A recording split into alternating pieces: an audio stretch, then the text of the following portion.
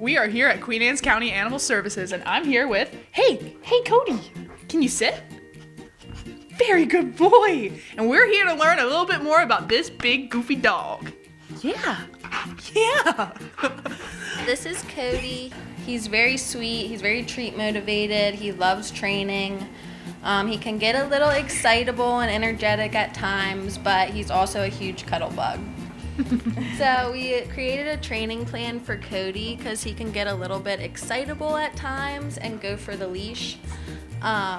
So we've been doing some shaping with him, which is basically approximations of the behavior you want to see. So what we've been doing is replacing that behavior with him picking up a toy.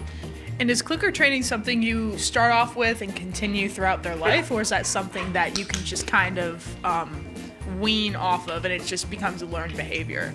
So you can phase out the clicker. It's more for like the learning portion of it, just because it makes it more clear, like they know exactly what you want them to do.